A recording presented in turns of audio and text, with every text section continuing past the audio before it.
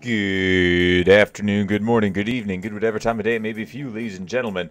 I'm the Layback Gamer, and I don't know why these keep coming out at almost midnight for me, but this one came out at almost midnight last night. So, yeah, I wasn't quite able to get to it this time around, and that music is just a touch bit too loud. There we go. There we go. So yes, I decided, okay, rather than attempt to record this at 12:30 at night when I really want to go to bed, let's go to sleep, and in the morning I'll actually have time to read through it first, and then go on about it. Because a good part of this is stuff that's already been detailed in the original or the initial biotech announcement. So yeah, we're kind of. I promise this episode is, or not episode, this, yeah, I guess it's close enough. I promise going through this isn't going to take as long as the last one. Even though I know at the beginning I'd said, yeah, I'm not going to take too long on this. Instinctively, I knew that, yeah, I'm going to take a long time on this. Anyways. So, in this post, they'll be going over Mechanator core concepts, infrastructure, and labor mechanoids. Unfortunately, we're not able to get the combat mechanoids this time around, but it'll be very interesting to see in the next post when that is. And something tells me it's going to be, once again, released at 11 o'clock at night for me. I don't know what time zone tie-in's over in, but, oh well. We'll make do. Anyways...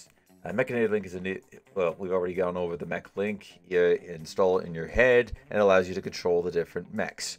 I don't think what didn't get quite covered is the mechanics behind it. So, it's possible for us to do a single-person Mechanator run where one runs around on a grand base surrounded by semi-walker machines. Just making this.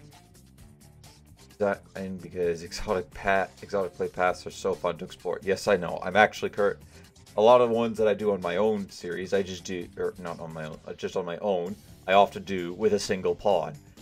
And with the vanilla expanded collection, it's surprising how far a single pawn can actually go. So, yeah. And I did like this line here. All our game mechanics interact freely. It's possible for your Mechanator to be a high noble with the royalty expansion, a religious prophet with the ideology expansion, and a deathless blood drinker with this biotech expansion. Because, you know, why not? I did actually like that. Why not? Why not just have one man have expectations so high that it's impossible to meet him, even if you're the Mechanator. Like, I wouldn't want him to be the noble or the religious prophet, because have you seen how high their expectations are? Like, even I think it goes up by 2. And the noble, actually, I believe, gets its own special expectations. So, yeah, I think the only one I would have it go with was the Deathless Blood Drinker, unless now he has expectations unique to him. I agree, why not, but also, seriously, why would you do that with the gameplay mechanics? Anyways, Mechanators start with the ability to command just a few mechs. Over time can grow into a giant swarm. They do this by gaining more bandwidth and control groups, and this is the mechanics of it. So bandwidth determines how many mechanoids a Mechanator can gestate and control at once. A Mechanator who loses bandwidth will temporarily disconnect from some of the mechanoids. If a mechanoid is left disconnected for too long, it may reconnect with the wild mech hive and leave or attack you. So try not to have him lose bandwidth. I'm not sure how we gain bandwidth. Didn't quite see that up here or in any of this. By the way, this is kind of lore chunks there, so if you want to pause and read through it, you could go ahead and do that. I've already read through it on my own time. And Mechanoid challenges. I believe this is a bit of a rehash from why Mechanoids in the initial update. So again, if you want to read through it, go ahead, feel free to pause, read through it, or actually better yet, go read the post itself through Steam or Steam articles. This is the big one here. Mechanoids require heavy infrastructure that take up a lot of space and burns a lot of electricity. Big sectors of your colony can be turned into mechanoid maintenance, production, and control centers. You'll feel your plunky wooden village turning into a grand integrated machine of generators, chargers, control nodes, and gestators. Probably what these are. I'm going to assume these are chargers then.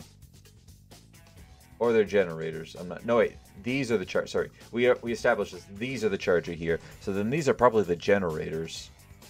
Would be my guess. Or no, wait. Sorry, these are control nodes. I'm not thinking. So these are the generators or the gestators. I mean, these are your control nodes. These are your chargers, and I guess this machine here must be the generator. Or would this be? I'm not. No, this looks like for genes. For your gene modification over here. This has got to be a generator of some sort. Anyways, each mechanoid must contain a mechanoid brain known as a subcore, short for subpersona core, the psychic substrate on which a dim subhuman level intelligence can be hosted. We've seen plenty of these in game. There are several different types of subcores, with more advanced mechanoids requiring more advanced subcores. Yeah, we've seen in-game subprof cores, which will allow you to instantly research a tech, as well as persona cores, which you needed for some buildings, and I believe you could actually install them into pawns, or at least at one point you could. I remember installing it into one of my better colonists when I was first playing, and he ended up turning rogue and killing half the colony before I put him down. Base level subcores can be produced by a Mechinator with just some resources and a subcore encoder. More advanced subcores require psychic pattern from a human mind. I'm guessing that's probably what these are then. If they're not the genes, these are what we're getting the cores from. A person can be placed at a subcore soft scanner. This is it right there. And scan to produce a subcore that temporarily causes mental effects, but is ultimately harmless. The most advanced need extreme high fidelity psychic patterns to work and be ready using only a subcore RIP scanner, which scans the brain quickly at ultra high energy, destroying it in the process. So basically, it's a one-way trip. You want the most powerful one, you gotta kill a colonist in order to get to that. Which, if you're running a colony that has a lot of slaves or prisoners, I don't think that's exactly a bad thing. To me, it'd be the equivalent of you're putting it in a form, or like what do they call it? I guess maybe a memory chip. You're digitally uploading their brain into a template, and then the template is then put into the mechanoid, except obviously it's a little more controlled. Once it's ready, the mechanoids can be produced in mech gestators instead of being built like normal machines, are gestated in mechanite-rich solution accelerants, mechanoid molecule by molecule, in a quasi-biological process. Gestation takes time, electricity, resources, and occasionally guidance by the Mechinator. Only a Mechinator can guide the gestation process, since it requires a psychic link to the growing mechanoid. As always, everything about the mechanoids links back to the humans who they serve. Alright, interesting. Interesting. So I guess that's the lore of them. They were, I guess the more advanced ones nowadays, instead of being built, they were actually created. Very interesting. There are several sizes of gestators. Small gestators are used for smaller mechs. Larger used for the larger ones, the ultra heavy war machines. Little mechs gestate. The small guys can gestate pretty quickly, and the big ones take a long time to grow. And actually, let's pull up the pictures here. You kind of get a better view. So these are the large ones that we got. No, these are the small ones that we have going on, I believe. And these two here are the big ones. Like I said, you got the batteries, control nodes. I'm assuming this is the generator, which now that I'm looking at this, I almost think this is actually garbage. This is just trash. Trash bags. And here you can see the we can only see the labor ones, which I assume are the we're missing one labor one from here, I believe. Yeah, I think we're missing one of the labor ones for here, but primarily I believe all the labor bots are going to be generated from the small guys, and then the big ones are going to generate all the combat ones, with exception of one labor. But we'll get to that in just a bit. Let's see here. Mechanoids will consume their onboard supply over time and must recharge at mech rechargers. We saw that. They'll automatically seek out available chargers so don't run out of energy. If they do run out, they'll enter self-shutdown and slowly recover energy very slowly. Much better to have a mech charger available to keep your mechs working hard at all times. Several sizes of chargers. Incorporate the tiers. They consume a lot of power and produce pollution as well. The characteristic cost of mechanoids. Yeah, kind of figured that one. Yeah, band nodes, which I believe that's what these are here. I might be wrong. They might be the mech signals, potentially.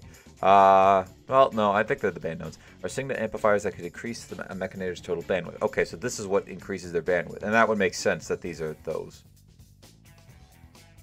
They can quickly be tuned to a specific Mechinator. However, returning a band node to a different Mechinator is a complex task. It requires a long time. There's no limit to how many band nodes a Mechinator can build, so a Mechinator can have a huge swarm that will require heavy infrastructure to control. That makes sense. Boosters enhance the buildings that boost, or enhance buildings that boost speed and work of nearby Mechanoids. Great for powering up Mechanoid-based factories. Signals are a set of single-use structures that could be used to call by Mechanator to call on fearsome super mechanoid enemies to attack you. You need to call these enemies so you could loot their corpses for special high-tech mechanoid chips. These chips are core to the mechanoid progression since they are needed to advance to the next tier of mechanoid technology. This structure of choose your own enemy and it's ready is a little new for Rimworld and creates a new kind of self-directed game pace for the player as opposed to blindside raids at any time. Well, I wouldn't say it's necessarily new, unless it's a vanilla expanded thing. There are quests in the games that allow you to taunt your enemies into attacking you, or to dropping mech hives, or dropping insects. So I wouldn't say it's new. Maybe it's a new twist on it. I would say that, but I don't think it's a new concept because, well, we kind of had something similar to that already in the game. Maybe it's, you know, it's essentially at a push of a button we can have it. Whereas like hacking a space drone, it's, yeah, they're going to be attacking, but they won't attack for X amount of time. But when you accept the quest, you accept that, hey, you're going to be attacked. So I don't think it's a new. I don't think it's on the new side. Maybe a new twist on it, but I'm not even sure I could call it a new twist because the drones, like I said, even it tells you how long you have until enemies attack. So I kind of disagree with on that one. We'll explore these super mechanoids in more detail in the next blog. I can't wait for that. This is going to be exciting. All right, we're not going to go through all of it. We're not going to go through read all the text here. I'm going to kind of go through the. So the titles really just describe what they are. So you have paramedics that heal, lifters that haul, constructors that build, agri-hands that agriculture, cleaners that clean, or clean sweepers that clean, fabricators that craft stuff, and tunnelers that dig. So I believe each of them also has an additional trait with them. So for instance, the paramedic has a built-in fire foam which can extinguish fire, which is very nice. And let's see here. Oh, and they could also perform surgery, but I kind of was expecting that with a paramedic. Lifters, they're small, weak, and pretty easy to get used to always having around. So they can't fight themselves, though. And I think the paramedic's also the same way. These two can't fight. Lifters, I think, are honestly just going to be really key for a lot of people. Probably some of the first mechs that people build. And you have the constructors that build things. And it has a small gun, and it can defend itself. Not a good frontline fighter, but it's sort of one of those. It's last line of defense. If it has to, it'll fight. Agricultures can melee attack. Clean sweepers melee attack as well. Fabricators can hit with a range. Apparently, they're not as they can't do the same quality of work as a skilled human. I'm assuming they could probably build like a good or excellent quality stuff, for example, but they couldn't, they can't do masterwork or legendary works, which makes sense because it's supposed to be very automated. Tunnelers are a bit interesting because these things are much bigger. And like I said earlier, they're probably going to be produced since we can, you can see the picture here. You got the Militer, the Lifter, the Constructor, the Agrahand, the Clean Sweeper, the Fabricator, and the Paramedic. Militer is probably the basic militia type unit bot that can be built here inside the small Gestator. The large Gestator is going to have the Tunneler plus all the other combat mechanoids that we saw earlier. Why is this guy running away? There must be some enemy on the map.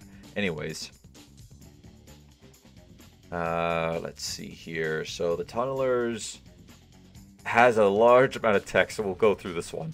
They're massive, heavily armored mechanoids equipped with giant crushing claws. Think melee damage. The Tunneler can dig tunnels and mine resources tirelessly in combat. It's slow but very strong armor, making it an excellent tank for absorbing enemy fire while others deal damage. The Tunneler has a built-in smoke pop pack, which can activate to spread smoke and shields itself from incoming fire, so it's a really good frontline tank. It also has the shield pack to recharge over time. Its one weakness is, you know how when you damage a pawn, it slows down for a few seconds before it starts to pick up? I think this one has a extended version of that. So these are super easy to kite at range. They're very weak to range attacks, but if you're in a melee fight, then yeah, these things are going to be really good. I wonder if they're going to potentially replace the termites in terms of breach attacks.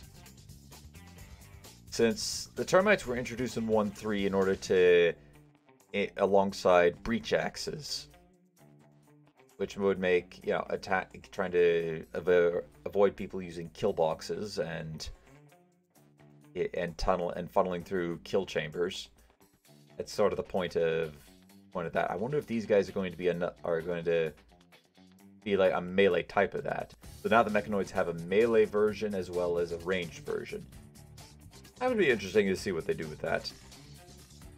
And like I said, when it takes damage, it's slowed for a few seconds, meaning that when the tunnel attacks you, even if you can't kill them quickly, you can intelligently kite them back from your position to escape the blocking smoke, maintain distance, and whittle down the tunneler bridge down. More on mech combats in the next post. So that's all for this one. And of course we got the pictures here. So you got your paramedic, you got your cleaner, and again, I'm thinking this is garbage actually. Instead of an actual type. Maybe it's an actual type of resource, but these just look like trash. Now that I look at them, they look more like trash bags. So yeah, I may have been slightly mistaken with that one. So you got the haulers, the constructors, the agrahands, the cleaners, the crafters, and then the tunnelers. Yes, pretty exciting stuff. I'm really pumped to see what we got coming up next. That was everything for this. It would have been nice to have seen all the mechanoids in one, but I guess, we kind of have to space this out a little bit since we're not sure when it's coming out. If I had to take a guess as to how much they're going to separate this, we're probably going to get children reproduction in one after the Mechanator. Actually, I gotta say this one's probably gonna take that back. I think this one will probably be one of the last posts that come out, since there are already mods that cover through this. The Mechanator is really new, and then gene modding is kind of one of those ones that I imagine they'd be excited to show off some of their creations with this, because I think I'm not sure where it said it. I want to say on here that they were really excited to create. Was it? Actually, I think it was in G modding. Oh yeah, the pigskins. I had a ton of fun writing name generators for the new Xenohuman factions. So yes, expect at least, I'd say 3 or 4 more, or I'd say somewhere between 3 to 4. One thing that I actually did want to mention before I call this done, is this expansion unlike the predecessors, doesn't actually have a new end goal. Ideology introduced the Arconexus as a new ending. The Royalty introduced Ascension to the Royal faction as an ending. Biotech doesn't look like it has one, which I think is a bit of a missed opportunity. as well. You can end the game as sort of like a technologically more advanced than everybody. If say you build, maybe you get the strongest pawn, type, as well as you gestate the strongest mechanoid type, and those guys require the standard 15 days each, and you got to start them both, and you start them both together inside one of the inside a linked gestation pod. So I'm wondering if we are going to see a new ending to this. Can we scroll down any further? I want to kind of go back to where ideology was being released. See that? Oh, no. Alright, let's do this. Hold on. No. There were a lot of patch notes that I forgot. Oh, here we go.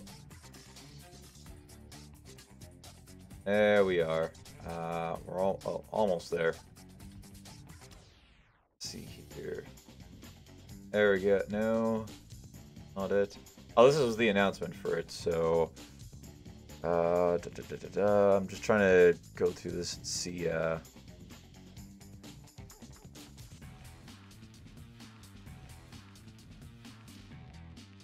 don't think in the initial announcement. I don't think it was actually.